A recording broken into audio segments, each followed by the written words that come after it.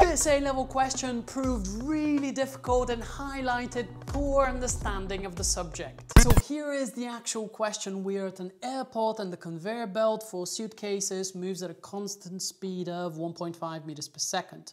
Okay, we're given some masses and we have some diagrams over here.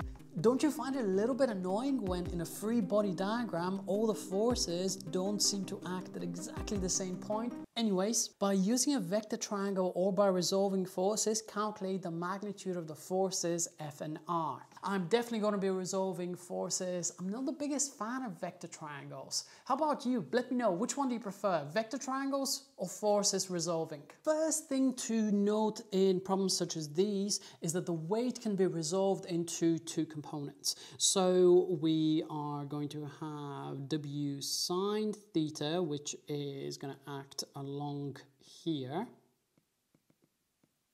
Also, we're going to have W cos theta, which is going to be the vertical component. So in order for this object to be moving at a constant speed as said in the actual question, then all the forces must be balanced. So this means that F will have to be equal to W, which is mg, sine of theta, which is 30 degrees. So mg, what was the mass in this question? 8 kilograms, 8.0 times 9.81. Multiply this by the sine of 30, and that's going to round up to around 39 newtons, up to two significant figures. On the other hand, the normal reaction R will be given by mg cos of 30 degrees, which is going to be equal to 8.0 times 9.81 multiplied by the cosine of 30. This here is going to give us around 68 newtons. So 39 and then 68. Okay, next one. The figure shows the suitcase and the forces acting on it at the line labeled y prime. Okay, so now we have the suitcase is actually turning around this line. The center of mass of the suitcase is now moving at 1.5 meters per second along a semicircular arc of radius 2 meters. Calculate the magnitude of the centripetal force acting on the suitcase. So far, not so bad. We're given the mass, which was 8. We're given the radius and the speed, so we can just use F is equal to mv squared over r.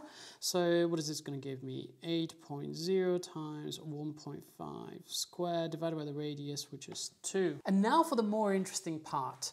When the suitcase is at the line y prime, the magnitude of the force F is larger and the magnitude of the force R, so that's the normal reaction, is smaller than at x prime, which is basically when it's moving along at a constant speed without turning. Explain why this is so. Okay, so our first job in any describe and explain or complicated looking question is just to understand what's going on. So I'm just going to make a couple of notes and I'm going to say that y prime is when it's rotating, when it's turning, when it's performing circular motion, and x prime is when it's not turning and just moving at a constant speed. So the two force body diagrams are a little bit different. When we're not turning, you can see that the magnitude of the force is not as large. Those two should be, by the way, equal. I should draw them more or less equal like so. But what we must really answer is, why are those two forces, well, different? What's different in those two situations? If the object, if the suitcase is actually turning, there needs to be a net resultant centripetal force towards the center. Now, I really like this question because it showcases that the centripetal force is not just a random force that appears when something is turning. It's provided by a component on one of the forces that is already present. So in this case, the radius of the turning is somewhere here.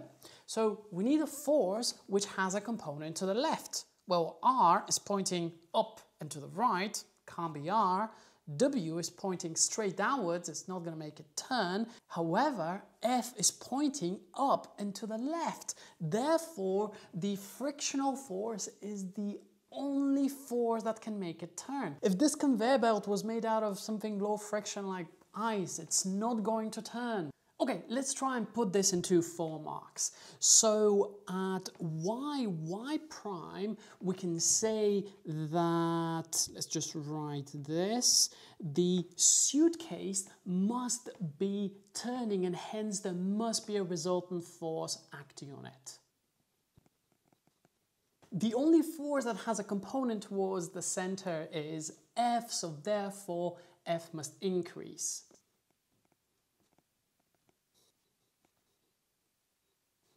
Now here's where it gets really tricky. So let me try and draw this. Imagine that F was even larger, so let's say something like, oh that was terrible, let's try and draw this again. Imagine that F was even larger, so something like this. If F becomes really, really big, the horizontal component of F will also increase, meaning that there's going to be a greater centripetal force and the suitcase will be moving faster. But if the horizontal component of F increases, so does the vertical component. And if the vertical component of F increases, there's not going to be a need for such a big R component, for such a large normal reaction. We're not going to be pushing the ground as much because the resultant between F and W is going to be smaller, so we're going to be pushing the surface less, meaning that R will actually decrease. In fact, we can be moving at a speed to completely eliminate R if we wanted to. Let's try and word this as well. As F increases... Okay, that doesn't seem bad. Now you're entering 2 of the most important terms in your studies of A-level physics, and in doing so it is crucial to avoid some of the biggest mistakes that I've seen A-level physics students do, and this is precisely why you should watch this video right over here in which I've summarized all of them. Click over here.